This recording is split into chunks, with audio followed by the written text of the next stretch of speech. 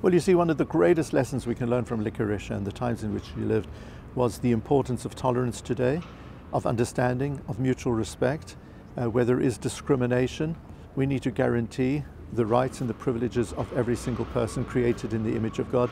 And that's why it was so moving today to see representatives of so many faiths who are here in Winchester. Definitely it was an added special feature for the occasion. If one thing could run through the Jubilee year, it would be what's written on the plinth of Licoricia: love thy neighbour as thyself. And if we could all live in that way, the world would be so much a better place. And that message is at the heart of the major religions.